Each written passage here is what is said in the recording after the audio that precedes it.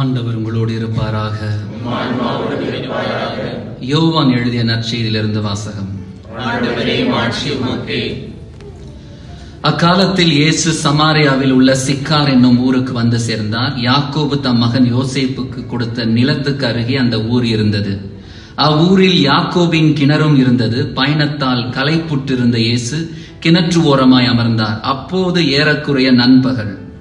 அவருடைய சீடர் உணவு வாங்குவதற்காக நகருக்குள் சென்றிருந்தனர். சமாரிய பெண் ஒருவர் தண்ணீர் மொள்ள வந்தார். இயேசு அவரிடம், குடிக்க எனக்கு தண்ணீர் கொடும் என்று கேட்டார். அச்சமாரிய பெண் அவரிடம், நீர் யூதர், நானோ சமாரிய பெண், நீர் என்னிடம் குடிக்க தண்ணீர் கேட்பது எப்படி என்று கேட்டார். ஏனெனில் யூதர்கள் சமாரியரோடு பழகுவதில்லை. இயேசு அவரை பார்த்து, கடவுளுடைய கொடை எது என்பதையும் குடிக்க தண்ணீர் கொடும் என கேட்பவர் யார் என்பதையும் நீர் அறிந்திருந்தால் நீரே அவரிடம் கேட்டிருப்பீர். அவரும் உமக்கு வாழ்வு தரும் தண்ணீரை கொடுத்திருப்பார் என்றார். அவர் இயேசுவிடம், ஐயா, தண்ணீர் மொள்ள உம்மிடம் ஒன்றும் இல்லை, கிணறும் ஆழமானது. அப்படி இருக்க வாழ்வு தரும் தண்ணீர் உமக்கு எங்கிருந்து கிடைக்கும்? எம் தந்தை யாக்கோபை விட நீர் பெரியவரோ? அவரே எங்களுக்கு கிணற்றை வெட்டி தந்தார். அவரும் அவருடைய மக்களும் கால்நடைகளும் இதிலிருந்து தான் தண்ணீர் குடிப்பது வழக்கம் என்றார். இயேசு அவரை பார்த்து, இந்த தண்ணீரை குடிக்கும் ஒவ்வொருவருக்கும் மீண்டும் தாகம் எடுக்கும். நான் கொடுக்கும் தண்ணீரை குடிக்கும் எவருக்கும் என்றுமே தாகம் எடுக்காது. நான் கொடுக்கும் தண்ணீர் அதை குடிப்பவருக்குள் பொங்கி எழும் ஊற்றாக மாறி நிலை வாழ்வளிக்கும் என்றார். அப்பெண் அவரை நோக்கி, ஐயா, அத்தண்ணீரை எனக்கும் கொடும். அப்போது எனக்கு தாகமும் எடுக்காது, தண்ணீர் முள்ள நான் இங்கு வர தேவையும் இருக்காது என்றார். இயேசு அவரிடம், நீர் போய் உம் கணவரை இங்கே கூட்டிக் கொண்டு வாரும் என்று கூறினார்.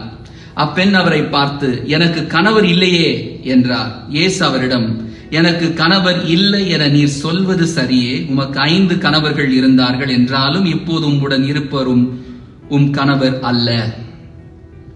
எனவே நீர் கூறியது உண்மையே என்றார். அப்பெண் அவரிடம், ஐயா, நீர் ஒரு இறைவாக்கினர் என கண்டுகொண்டேன். எங்கள் முன்னோர் இம்மலையில் வழிபட்டு வந்தனர், ஆனால் நீங்கள் எருசலேமில் தான் வழிபட வேண்டும் என்கிறீர்களே என்றார். இயேசு அவரிடம், அம்மா, என்னை நம்பும் காலம் வருகிறது, அப்போது நீங்கள் தந்தை இம்மலையிலோ எருசலேமிலோ வழிபட மாட்டீர்கள். யாரை வழிபடுகிறீர்கள் என தெரியாமல் நீங்கள் வழிபடுகிறீர்கள், ஆனால் நாங்கள் தெரிந்து வழிபடுகிறோம். யூதரிடமிருந்தே மீட்பு வருகிறது, காலம் வருகிறது, ஏன் வந்தே விட்டது. அப்போது உண்மையாய் வழிபடுவோர் தந்தையை அவரது உண்மை இயல்புக்கேற்ப உள்ளத்தில் வழிபடுவர். தம்மை வழிபடுவோர் இத்தகையோராய் இருக்கவே தந்தை விரும்புகிறார். கடவுள் உருவமற்றவர். அவரை வழிபடுவோர் அவரது உண்மை இயல்புக்கேற்ப உள்ளத்தில் தான் வழிபட வேண்டும் என்றார். அப்பெண் அவரிடம், கிறிஸ்து எனப்படும் மெஸ்ஸியா வருவார் என எனக்கு தெரியும். அவர் வரும்போது அனைத்தையும் எங்களுக்கு அறிவிப்பார் என்றார். இயேசு அவரிடம், உம்மோடு பேசும் நானே அவர் என்றார். அந்நேரத்தில் இயேசுவின் சீடர் திரும்பி வந்தனர். பெண் ஒருவரிடம் அவர் பேசிக் கொண்டிருப்பதை கண்டு அவர்கள் வியப்புற்றனர். எனினும் என்ன வேண்டும் என்றோ அவரோடு என்ன பேசுகிறீர் என்றோ எவரும் கேட்கவில்லை. அப்பெண் தம் குடத்தை விட்டுவிட்டு ஊருக்குள் சென்று மக்களிடம், நான் செய்த எல்லாவற்றையும் என்னிடம் சொன்ன மனிதரை வந்து பாருங்கள், அவர் மெஸ்ஸியாவாக இருப்பாரோ என்றார். அவர்கள் ஊரிலிருந்து புறப்பட்டு இயேசுவிடம் வந்தார்கள். அதற்கிடையில் சீடர், ரபி, உண்ணும் என்று வேண்டினர். இயேசு அவர்களிடம், நான் உண்பதற்குரிய உணவு ஒன்று உண்டு, அது உங்களுக்கு தெரியாது என்றார். யாராவது அவருக்கு உணவு கொடுத்திருப்பார்களோ என்று சீடர்கள் தங்களிடையே பேசிக் கொண்டார்கள். இயேசு அவர்களிடம், என்னை அனுப்பியவரின் திருவுளத்தை நிறைவேற்றுவதும் அவர் கொடுத்த வேலையை செய்து முடிப்பதுமே என் உணவு. 4 மாதங்களுக்கு பின் தான் அறுவடை என்னும் கூற்று உங்களிடையே உண்டே. நிமிர்ந்து வயல்வெளிகளை பாருங்கள். பயிர் முற்றி அறுவடைக்கு தயாராய் உள்ளது. அறுப்பவர் கூலி பெறுகிறார். நிலை வாழ்வு பெறுவதற்காக மக்களை கூட்டி சேர்க்கிறார். இவ்வாறு விதைப்பவரும் அறுப்பவரும் ஒருமிக்க மகிழ்ச்சி அடைகின்றனர். நீங்கள் உழைத்து பயிரிடாததை அறுவடை செய்ய நான் உங்களை அனுப்பினேன். மற்றவர்கள் உழைத்தார்கள், ஆனால் நீங்கள் அந்த உழைப்பின் பயனை அடைந்தீர்கள். இவ்வாறு விதைப்பவர் ஒருவர், அறுவடை செய்பவர் வேறு ஒருவர் என்னும் கூற்று உண்மையாயிற்று என்றார். நான் செய்தவை அனைத்தையும் என்னிடம் சொன்னார் என்று சான்று பகிர்ந்த பெண்ணின் வார்த்தையை முன்னிட்டு ஊரில் உள்ள சமாரியர் பலர் இயேசுவிடம் நம்பிக்கை கொண்டனர். சமாரியர் அவரிடம் வந்தபோது அவரை தங்களோடு தங்குமாறு கேட்டுக்கொண்டனர். அவரும் அங்கு 2 நாள் தங்கினார். அவரது வார்த்தையை முன்னிட்டு இன்னும் பலர் அவரை நம்பினர். அவர்கள் அப்பெண்ணிடம், இப்போது உன் பேச்சை கேட்டு நாங்கள் நம்பவில்லை, நாங்களே அவர் பேச்சை கேட்டோம், அவர் உண்மையிலே உலகின் மீட்பர் என அறிந்து கொண்டோம் என்றார்கள். ஆண்டவரின் அருள்வாக்கு.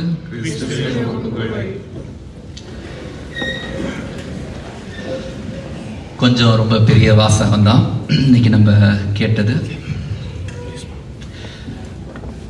கிறிஸ்துவின் அருமையான சகோதர சகோதரிகளே, ஏற்கனவே எந்த ஊரு அப்படின்னு தெரிஞ்சுக்கிட்டு, எந்த ஆளு அப்படின்னு தெரிஞ்சுக்கிட்டு, அதுக்கப்புறம் வரது எல்லாமே அதுக்கேற்ற மாதிரி இருக்கும். நீங்க தான் யூதராச்சே, என்ன எங்ககிட்ட வந்து பேசுறீங்க அப்படிங்கிறதுலயே ஏற்கனவே ஒரு ஜட்மெண்ட் முடிஞ்சிருச்சு. நீங்க எந்த ஊரு, நீங்க எந்த ஊரு, நீங்க எந்த ஊரு, இந்த மாதிரி. அப்ப தொடக்கத்துல இது பேர் தான் ப்ரீ கன்சீவ்ட் ஐடியான்னு சொல்லுவாங்க. ஏற்கனவே ஒட்டையும் பழகல, பேசல, ஊருக்கு வந்து அவர் இறங்கவே இல்லைன்னா எல்லாமே தெரிஞ்சு போச்சு. நீங்க யூதராச்சே, எப்படி என்கிட்ட வந்து தண்ணி கேட்குறீங்க? நீங்க யூதராச்சே. இன்னைக்கு ஒருத்தர்கிட்ட இருக்கிற நல்ல குணங்கள், அவர் இவ்வளவு நல்லவரா, நான் பழகினப்ப தான் தெரியும் எனக்கு. அது முன்னாடி வெளியில பார்த்தா பலாப்பழம் மாதிரி இருக்காரு, முள்ளா இருக்கு, உள்ள பார்த்தா இனிப்பா இருக்காரு, இப்படிப்பட்ட ஆளுமா அப்படி ஒரு சில நேரத்துல இருக்கும், தோணும். நம்ம ஒவ்வொருத்தருமே நம்முடைய வாழ்க்கையில கடவுளை அனுபவிக்காம அவர்கிட்ட நம்ம போக முடியாது, அவர்கிட்ட.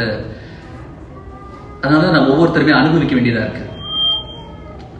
நம்முடைய வாழ்க்கை போராட்டங்கள்ல சில நேரங்கள்ல நம்ம நினைக்கிற ஒரு சில காரியங்கள் நடக்கிறது கிடையாது. நம்ம நினைச்சது ஒரு மாதிரி இருந்தாலும் ஆண்டவருடைய அருள் ரொம்ப வித்தியாசமா இருக்கு. எங்கெல்லாம் புறக்கணிக்கப்படுறாங்களோ, எங்கெல்லாம் ஒதுக்கி வைக்கப்படுறாங்களோ, அத பைபிள் எழுதியிருக்கு. இயேசு கேள்விப்படுவாராம். யாரோ ஒருத்தர் வந்து ஒதுக்கி வச்சுட்டாங்கன்னு வச்சுக்கோங்களேன், டக்குன்னு அவர் இயேசு கேள்விப்பட்டு உடனே போன் போடல. அவரு அங்கிருந்து நேரா யார ஒதுக்கி வச்சாங்களோ அவங்க கிட்டே டைரக்டா போறார். இது மாதிரி 1 2 இல்ல, நிறைய உதாரணங்கள் இருக்கு பைபிள்ல.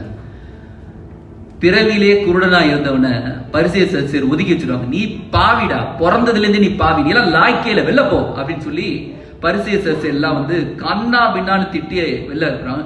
இதை இயேசு கேள்வியுற்று, யோவான் நற்செய்தி 9ஆம் அதிகாரத்தை வாசிக்கணும். இயேசு கேள்வியுற்று அவரிடம் போனாரு. பிலாத்து பெரிய ஒரு ஆள் தான், ஆனா அவர்கிட்ட பேசவே இல்லை, தான் யார் அப்படிங்கறத சொல்லவே இல்லை. ஆனா இவர்கிட்ட இந்த குருடன், பார்வை பெற்ற குருடன் அவர் சொல்றாரு, நீ கடவுளுடைய மகனை நம்புறியாக? யாருப்பா அவங்க? அவர் தெரிஞ்சா நான் வந்து எனக்கு ரொம்ப பிடிக்குமே, கடவுளுடைய மகனை நான் நம்புறேனே, யார் அவர்? ஆனா யாருன்னு தெரியல. உன்கிட்ட பேசிக்கிட்டு இருந்தவர் தான், இருக்கிறவர் தான் அவரு கடவுளின் மகன் அப்படின்னு சொல்லி அந்த பிறவி குருடனுக்கு சொன்னாரு. அதே இன்னைக்கு நம்ம வாசிக்க கேட்டோம் யோவான் நற்செய்தி 4ஆம் அதிகாரத்துல. இன்னைக்கு மெசியா வருவார்னு தெரியும், நாங்க பைபிள்ல வாசிச்சிருக்கோம், அவருக்காக நான் வெயிட் பண்ணிட்டு இருக்கோம், அவர் எப்ப வருவாருங்கிறதுக்காக நான் காத்துக்கிட்டு இருக்கோம் அப்படின்னு சொல்றாங்க இந்த அம்மா. சொன்ன உடனே உன்னிடம் பேசிக்கொண்டிருப்பவர் தான் நான் அப்படின்னு. இந்த ஊர் மக்கள்லாம் என்ன நினைப்பாங்களோ அப்படின்னு சொல்லி வெக்கம், அவமானம், தோல்வி யாரையுமே ஃபேஸ் பண்ண முடியாது. ஏன்னா என் வாழ்க்கை அந்த மாதிரி இருக்கு. குற்ற உணர்வு முதல்ல என்னைய நானே ஒதுக்கி வைப்பேன், என் மனசுல என்னைய நானே ஒதுக்கி வைக்கிறது. ரெண்டாவது, மக்கள் கிட்டே இருந்து என்னை நான் ஒதுக்கி வைப்பேன். இந்த மக்கள் எல்லாமே தங்களை தாங்களே ஒதுக்கி வச்சுக்கிட்டாங்க, அது அவங்களுக்கே தெரியாது. அவங்களுக்கு தெரிஞ்ச ஒரே விஷயம், இந்த பெண் ஒதுக்கப்பட்டவள், ஏன்னா இந்த பெண் பாவி அப்படிங்கிறது ஒதுக்கப்பட்டவள் அப்படி எல்லாருமே நினைச்சுக்கிட்டு அவங்க வாழ்ந்தாங்க. ஆனா அவங்களும் பாவத்துல இருந்து அவங்களுமே தங்களை ஒதுக்கி வச்சுக்கிட்டு, ஆனா வெளியில சொல்றது வெக்கக்கேடு அப்படின்னு சொல்லிட்டு உள்ளுக்குள்ள புழுங்கிக்கிட்டு அப்படியே உட்கார்ந்துருக்காங்க. தான் சமாரியா. இந்த சமாரியா அப்படிங்கிற வார்த்தை என்ன அப்படின்னு நம்ம பார்க்கணும். வரலாற்றுல வாசிச்சோம்னா தெரியும், அசீரியர்கள் வந்தாங்க. யுதேயா, ஜுடேயா, ஜூடா, யூதா, நார்த் சவுத் அப்படின்னு இருக்கு. நார்தன் இஸ்ராயல், சதன் இஸ்ராயல் அப்படின்னு இருக்கு. இதுல வந்து இந்த நார்தன் வடக்கு இஸ்ராயல்ல ஒரு மலை இருக்கு, கெரிசிம் அப்படிங்கிற மலை.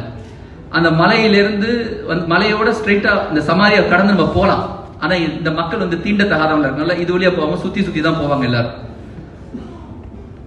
இது ஏன் சமாரியா அப்படின்னு பேர் வந்தது, எப்படி வந்தது அப்படின்னா, அசிரிய மன்னன் அந்த நாட்டுக்குள்ள வந்தான், அந்த சமாரிங்கிற இடத்துல. அங்க வந்தோன அவங்களுக்குள்ள கலப்பு திருமணம் ஏற்பட்டது. அவன் கொண்டு வரும்போதே 5 கடவுள்களை கொண்டு வந்தான். அந்த 5 கடவுள்களை அவன் கொண்டு வந்ததுனால 5 விதமான மக்கள்கள், அதாவது கடவுளை விட்டு பிரிஞ்சு போற 5 விதமான மக்கள் தோன்றினாங்க. அதனால இவங்க எல்லாம் கலப்படமானவங்க, இவங்க யூதர்கள் ஒரிஜினல் கிடையாது, இவங்க எல்லாம் பிரீடு அப்படின்னு சொல்லி ஒதுக்கி வச்சிருந்தாங்க. இவங்க வேஸ்ட் மிக்ஸ்டு அப்படின்னு சொல்லி.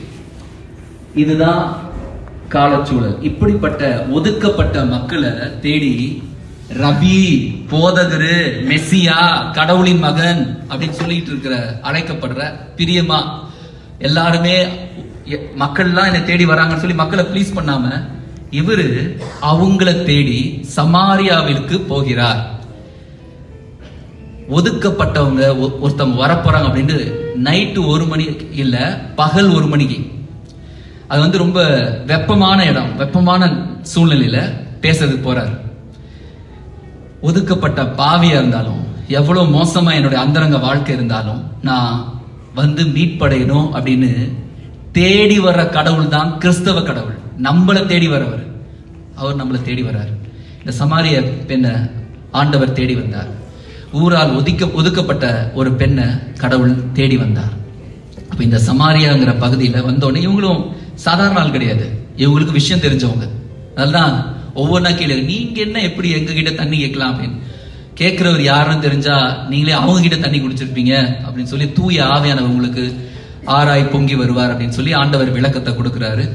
எங்க யாக்கோபை விட நீங்க பெரிய ஆளா, எங்க மூதாதையரை விட பெரிய ஆளா அப்படின்னு அவங்க கேட்கிறாங்க. இன்னைக்கு நம்முடைய வாழ்க்கையில நம்ம ஒவ்வொருத்தரும் ஒரு விஷயத்த மனசுல பதிய வேண்டிய ஒரே ஒரு காரியம் என்ன அப்படின்னா, ஆண்டவர் மூலியமா நான் பரிசுத்தமா வாழ்றேன். நான் இன்னைக்கு ஒரு பரிசுத்தம் எனக்குள்ள இருக்கு அப்படின்னா, இன்னைக்கு எனக்கு ஒரு மதிப்பு இருக்குன்னா அது கடவுளாலதான், ஆண்டவருடைய இரக்கத்தினாலதான் எனக்கு இந்த பரிசுத்தம் இருக்கு.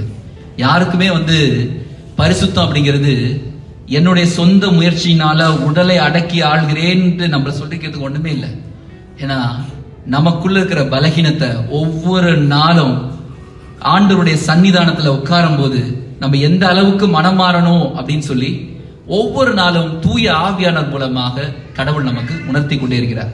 இதுல கவனிக்க வேண்டிய இன்னொரு விஷயம், அந்த குடத்தை போட்டுட்டு அப்படியே கிளம்பிடுறாங்க. அதே மாதிரி மத்தேயு கல்லா பொட்டியை அப்படியே விட்டுட்டு அப்படியே கிளம்பிடுறாரு.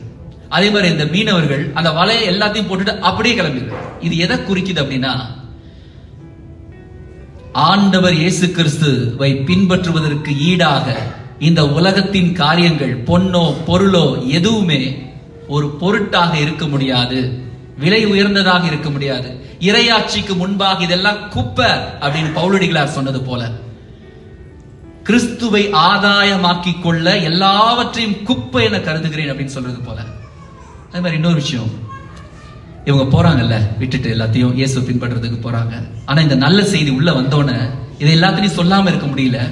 ஊர்ல போய் சொல்றாங்க, என்னடா அது, நம்ம முன்னாடி நிக்கிற அளவுக்கு இந்த பெண்ணுக்கு இவ்வளவு தைரியமா? அப்ப என்னமோ நடந்திருக்கு, எவ்வளோ பாவியா இருக்கு, இவங்களுக்கே ஒரு தைரியம் வருது, இப்படிப்பட்ட ஒரு ஆளுக்கே வந்து இவ்வளவு ஒரு வேகம் வருது அப்படின்னா கண்டிப்பா மெஸ்ஸியாவை சந்திச்சிருப்பாங்க. ஏன்னா இவங்களுக்கே தைரியம் இல்லாத மக்கள், ஏன்னா இவங்களும் பாவத்துல இருந்தது வெளியில தெரியல, அவங்க பாவத்துல இருந்தது வெளியில ஊர்ல எல்லாத்துக்கும் பேசிட்டு இருக்காங்க, அவ்வளவுதான் வித்தியாசம். வெளியில தெரியாம பார்த்துக்கிட்டு ஏமாத்திட்டு இருக்கிற ஒரு கூட்டம் தான் அந்த மக்கள் எல்லாரும். இவங்க பாவத்தை வந்து வெளியில எல்லாரும் பேசிட்டு அவமானப்படுத்திட்டு இருந்தாங்க. இது ரெண்டு தான். அப்ப இன்னைக்கு நம்ம ஒவ்வொருத்தருமே மனிதர்களுடைய குற்றங்களை நீர் மனதில் கொள்வீராகில் உம் திருமுன் யார்தான் நிலை நிற்க முடியும்? உம்மிடமோ பேரன்பும் பேர் இரக்கமும் உள்ளது அப்படிங்கிற வசனம் நம்ம ஒவ்வொருத்தருக்குமே ஒவ்வொரு நேரத்திலையும் ஒவ்வொரு வினாடி ஒவ்வொரு செகண்டும் அறிவுறுத்தப்பட்டது அப்படின்னா, யாரை குறித்தும் நம்ம என்னைக்குமே நெகட்டிவா பேச மாட்டோம். ரெட்ட நாக்கு இருக்குல்ல, பாம்பு நாக்கு, அது இருக்கவே இருக்காது. டபுள் டங்டு இருக்கவே மாட்டோம். ஒரே மாதிரி இருப்போம். ஏன்னா அவ்வளோ க்ளோஸா அவர்கிட்ட இருந்தீங்க, அவரை பத்தி இங்க வந்து என்கிட்ட சொல்லிட்டு இருக்கீங்க. அதான் ரெட்ட நாக்கு. அப்ப இன்றைக்கு ஒவ்வொருத்தருமே ஆண்டவருடைய அருளால ஆட்கொள்ளப்பட்டு, ஆண்டவருடைய அபிஷேகத்தால் ஆட்கொள்ளப்பட்டு, ஆண்டவரே என்கிட்ட இருக்கிற இந்த தீய குணங்கள் எல்லாம் இயேசுவே நீர் சமாரிய பெண்ணை தொட்டவுடன், சமாரிய பெண்ணுடைய வாழ்க்கையை தொட்டதன் மூலமாக அந்த ஊரே மனம் மாறியது. அதனால இன்னொன்று கவனிக்க வேண்டியது என்னன்னா, இந்த பைபிள் எழுதுனதுங்க எல்லாம் ஆண்கள் தான், பெண்கள் கிடையாது. ஆண் ஆதிக்கம் முடியாததுனால நீர் சொன்னதுனால மட்டும் நாங்க நம்பல, நாங்களே வந்து அவர் பேச்சை கேட்டு, நாங்களோ அவர் பேச்சை கேட்டோம், அவர் உண்மையிலே உலகின் மீட்பர் என அறிந்து கொண்டோம். இந்த வார்த்தை எதை குறிக்குதுன்னா, ஆரஞ்சு பழம் வந்து இனிப்பா இருக்கும், அது கொஞ்சம் புளிப்பும் இனிப்பும் அது ரெண்டும் கலந்து அது இப்படி இருக்கும், அது வந்து நல்லா இருக்கும்னு சொல்றாங்க அப்படின்னு தான் சொல்ல முடியும். இன்னொருத்தவங்க சாப்பிட்டா அது எப்படி இருக்கு அப்படின்னா, ஆண்டவர் எவ்வளவு நல்லவர் என சுவைத்து பாருங்கள். ஒவ்வொருத்தரும் தங்களுடைய அந்தரங்க வாழ்க்கையில ஜெப அறையில ஆண்டவரோட ஐக்கியம் கொள்வது மூலமா, என்னுடைய தனிப்பட்ட வாழ்க்கையில குடும்ப ஜெபமால சொல்றது மட்டும் கிடையாது, நான் ஆண்டவரோட கொள்ற ஐக்கியம் என்னுடைய பர்சனல் வாழ்க்கையில நான் தனிப்பட்ட விதமா ஆண்டவரோட கொள்ற ஐக்கியம் பார்க்கும்போது கூட்டத்துல மட்டும் இருக்கிறது கிடையாது. என்னோட ஐக்கியம் கடவுள்கிட்ட எந்த அளவுக்கு இருக்கு அப்படிங்கறத வெளியில எல்லாத்துக்குமே தெரியும். அப்ப ஜெப வாழ்வு அப்படிங்கிறது தனிப்பட்ட ஜெப வாழ்வு குறிக்கிறது. அப்ப அந்த தனிப்பட்ட வாழ்க்கையுமே இவங்க சொல்றாங்க, நீங்க சொன்னதுனால மட்டும் இல்ல நாங்க வந்தோம் அப்படின்னு. அதுல இன்னொரு அர்த்தம் என்ன சொல்றாங்க அப்படின்னா, இவங்க பெண் ஒருத்தவங்க சொல்றதுனால இது பெருசாயிராது. ஏன்னா பெண் ஒருத்தவங்க வந்து இழிவாதான் அந்த சமுதாயத்துல வச்சிருந்தாங்க. அவங்க சொல்றதுனால ஒரு கூட்டமே மனமாறின்னு இருக்கக்கூடாது. அப்படி இருந்துச்சு அப்படின்னா மக்கள் ஏத்துக்க மாட்டாங்க அப்படிங்கிறதுக்காக, உன் பேச்சை கேட்டு நாங்கள் நம்பவில்லை, நாங்களே அவர் பேச்சை கேட்டோம், அவர் உண்மையிலேயே உலகின் மீட்பர் என அறிந்து கொண்டோம். ஆனால் உண்மை என்னவென்றால், சமாரிய பெண் தான் அந்த ஊரில் உள்ள அத்தனை பேரையும் ஆண்டவர் இயேசுவிடம் கொண்டு வந்தாள். இன்னைக்கு நம்ம ஒவ்வொருத்தருமே இறை ஆட்சியை நிறுவுகிற தூதர்களாக இருக்க கடவுள் இந்த தவக்காலத்தில் அழைக்கிறார். எனக்கு என்ன தகுதி இருக்குன்னு நீங்க கேட்டீங்கன்னா அதுதான் உங்களுடைய தகுதி.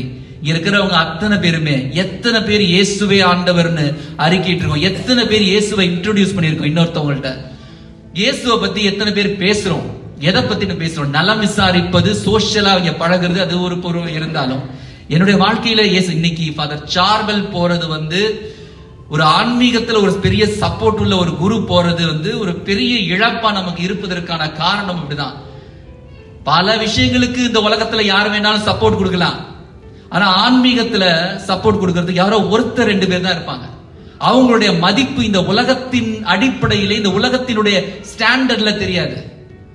ஆனா ஆண்டவர் இயேசு கிறிஸ்துவ ஆவியிலும் உண்மையிலும் தொழுகின்றவர்கள் அத்தனை பேருக்குமே, ஆவியிலும் உண்மையிலும் வாழ்கின்ற இன்னொரு நபரை அவர்கள் எளிதாக அறிந்து கொள்வார்கள்.